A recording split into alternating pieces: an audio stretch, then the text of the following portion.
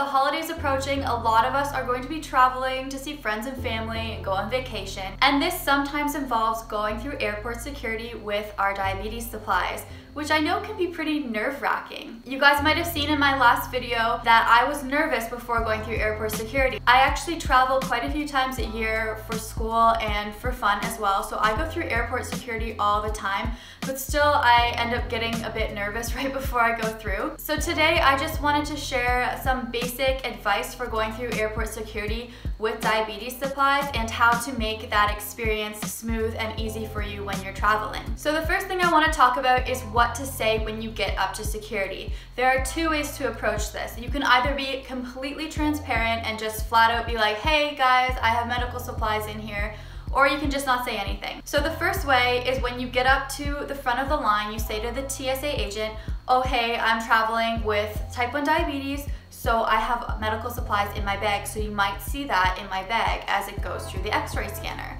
And this is fine, you can do this, there's nothing wrong with it. I did it for years, but I found that the security agents started looking at me like, okay, good for you, like, why do we care? They didn't really seem to care that I said that, so then I just stopped. So I usually go up and I don't say anything, I just put my bag through the scanner. They don't say anything about my supplies, to be honest. Like, no one's ever said anything. People with diabetes travel so much that these security agents are used to seeing things like syringes and insulin, test strips, stuff like that, and it doesn't set off a red flag on their system. But if it makes you feel more comfortable to flat out tell the person that you're carrying medical supplies, go for it. Sorry guys, my phone just rang in the middle of filming, so excuse like if the setup is different, I had to answer my phone and I film with my phone. Okay, so my next tip is to be prepared. And by this, I mean have travel letters with you. So I have a letter from my nurse and my doctor, and these letters pretty much say that I am a type 1 diabetic, I need to have these medical supplies on me. And they actually specify what types of medical supplies I have.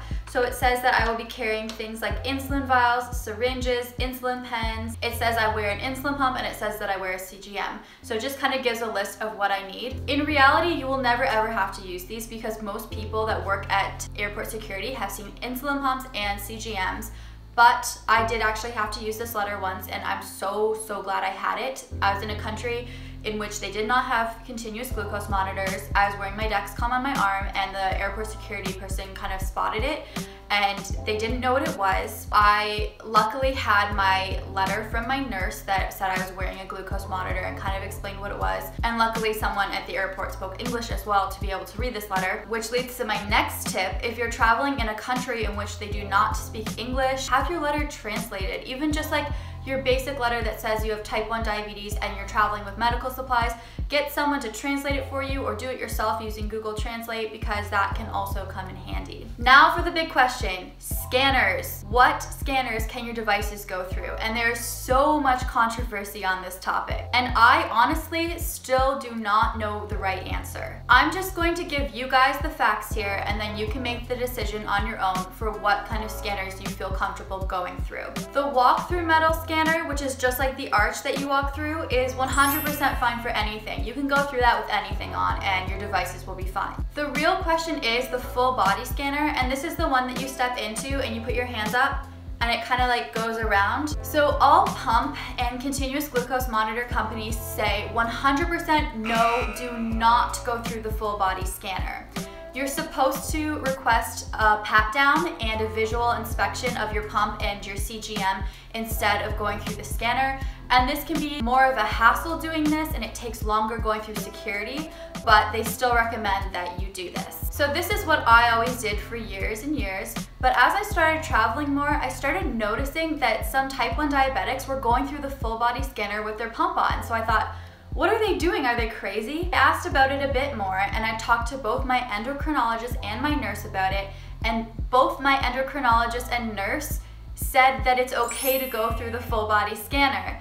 So I was so confused because I have my healthcare professional saying it's fine to go through, I have the pump company saying that definitely do not go through, And also I noticed more and more that the TSA agents were becoming more pushy. So once I was almost physically pushed into the full body scanner, and they would say things to me like, it's okay, I see hundreds of diabetics go through the full body scanner every day, nothing's ever happened, it's completely safe, you're fine. So I decided that I should do a bit of my own research and look into what a full body scanner actually is. They use millimeter wavelengths to detect any foreign object on your body, and a millimeter wavelength is classified as a radio wave.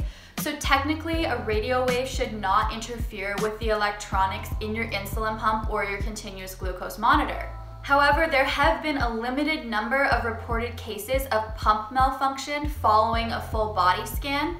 So this is why I think the pump companies and continuous glucose monitor companies are really cautious with full body scanners. So going through the full body scanner is the choice you have to make for yourself. Talk to your doctor, talk to your pump company, do your own research like I did. I know a lot of people that go through the full body scanner every time they travel and they've never had any issues. I've gone through the full body scanner quite a few times as well, I have to say.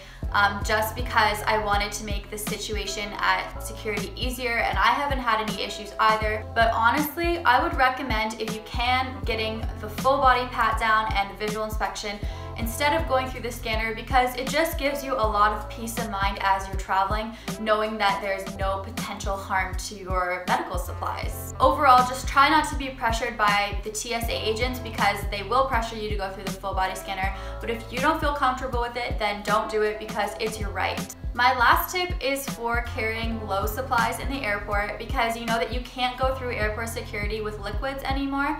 So instead of taking juice, I usually bring glucose tablets with me or some candy through airport security, because it is a solid.